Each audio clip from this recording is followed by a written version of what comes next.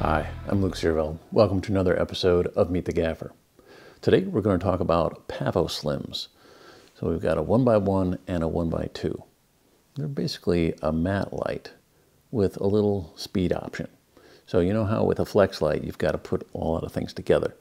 With a matte light you still need to put things in front of it, like a snap box and a snap grid.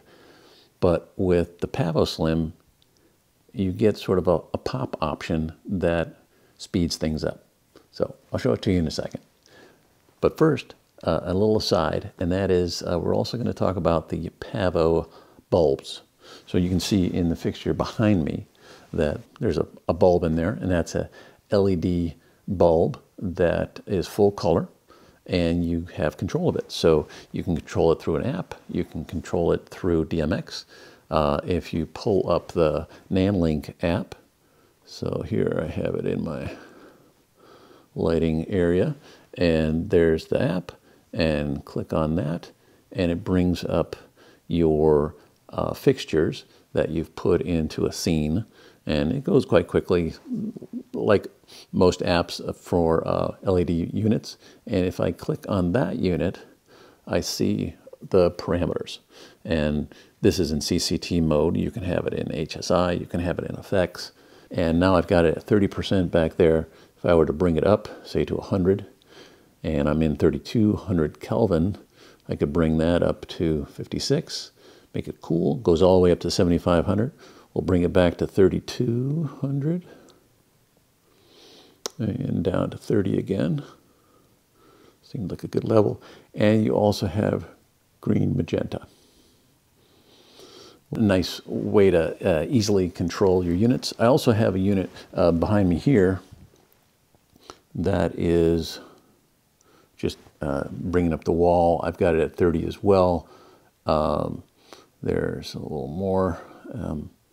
Bring it back to 30, and I have it at 3500, just a little bit cooler than the bulb in the back. So there's 35. And then I've got a 1x2 PavoSlim that's lighting me here. Now there are some accessories for the PavoBulb that I'd like to show you. And here is a unit where you have the socket and you have a magnet.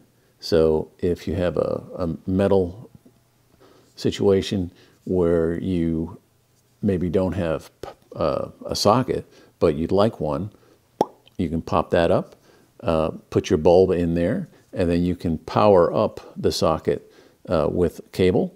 Or if you don't have a way to run cable out of your shot, you can put this on, and now you've got just a regular Sony battery you can put on there, and then this would go into the bulb.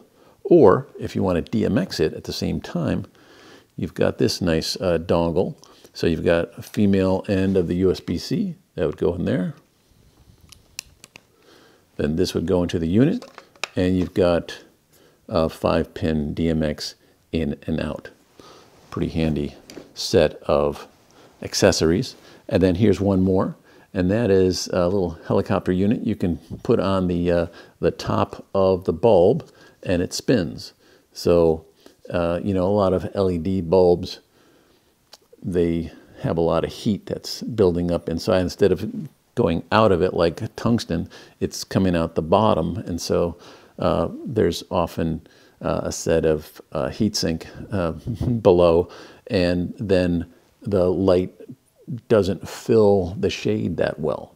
So you can pop one of these, little suction cup, goes on top, and then you can change the amount of light that goes up above or bounces down. So if you want maximum amount to bounce down to the lower part of the shade, then you close it up, and else you just open it up. So a handy tool.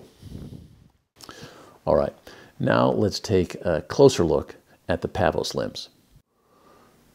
So we had our PavoSlim 1x2 at 5% before.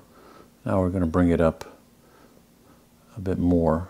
We have a little larger area, and I've put the snap grid in front of it.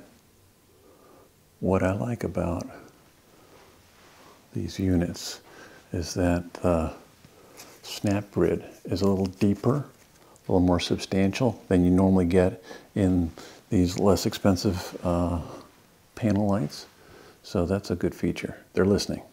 Just want to show you the difference in packaging. So here, this is the 1x2 case, soft case, and it fits in here, but that's the full unit. You don't have to fold it out, and then you get all the other parts in here. So just like with the 22C for Amaran, you know, it fits in the pocket on the side, and then you have all your other pieces inside. But you need to fold it out and sort of put it together. So now I'll just show you what the other one is like by pulling up the 1x1. So just half the size. Here's the unit.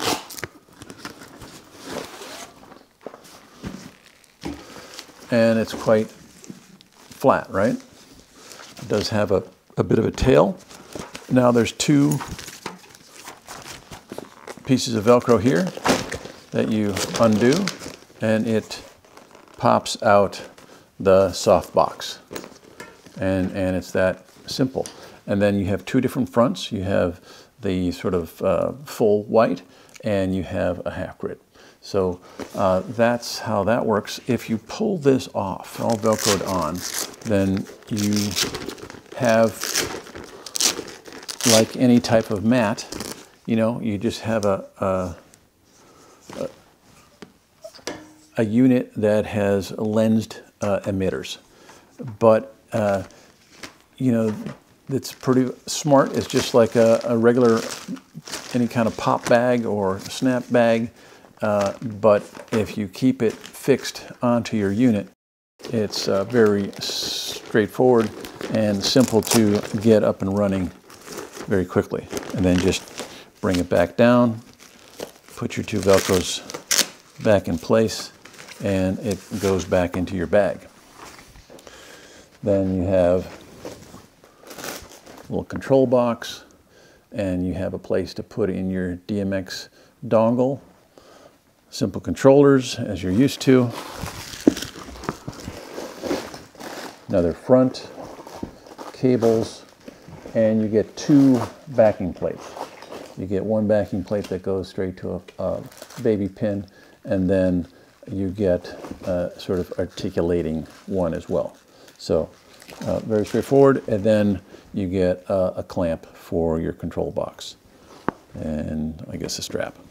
So just neat and to the point.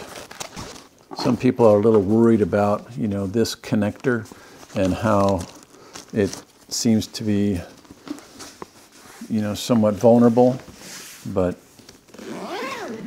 time will tell. Seems to be pretty well packed. And there you go. Now, as far as colorimetry, all that sort of thing, maybe check out Andrew Locke's Gaffer and Gear when he does a review of the full color PavoSlims. Hey, thanks for watching, and I'll see you again next time.